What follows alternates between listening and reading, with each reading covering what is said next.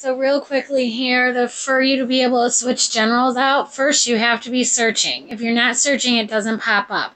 Then whoever's general, you can just tap on who you want to make the general. And there you go.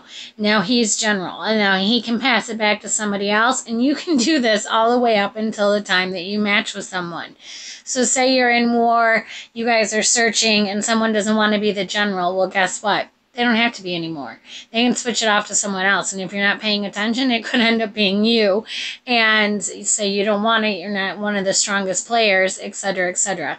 So I would pay attention. This should be interesting, to say the least, to see how many people say, nah, not me this time, you, and that person doesn't notice. So it should be funny.